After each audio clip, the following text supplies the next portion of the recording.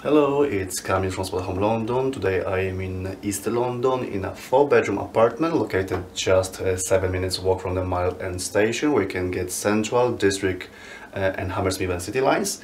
This property is on the 2nd floor, and today I'm gonna show you 2 rooms out of 4 and the rest of the apartment, so let's have a look. So I'm entering the property and I'm in the corridor.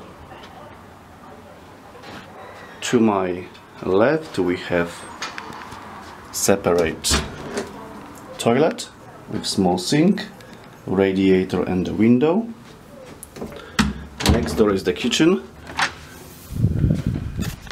Okay, so here's the kitchen. Kitchen is small but very well equipped. We have a big fridge with the freezer, washing machine. We have microwave, kettle, toaster. Here's the gas hob and the oven. And on the other side we have a dining table. Okay, so that's the kitchen.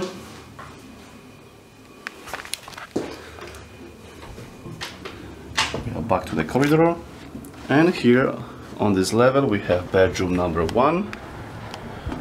It's the biggest room in the property with the carpet on the floor.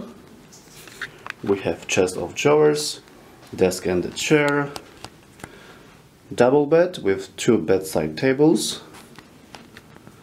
and on the other side we have 2 stand-alone wardrobes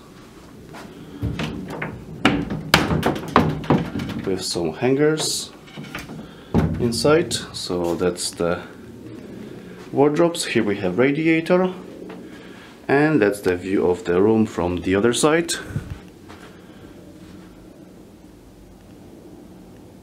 Okay, and here's the window. So let me show you the view. It's very bright outside, but the view is to the estate. Okay, now we're going back to the corridor. Here we have entrance door, and we're going upstairs. Upstairs we have 3 rooms and a bathroom, and only bedroom 3 is for rent. So room number 3 is a small room.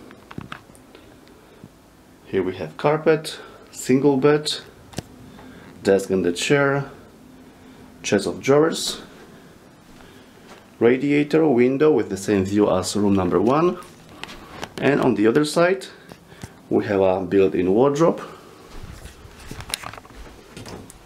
So you can store all your clothes here.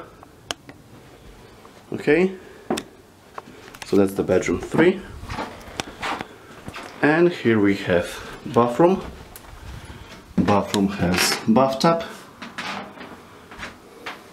Here is the toilet, sink, radiator, mirror and the window. So that's the bathroom. And we're going back to the corridor.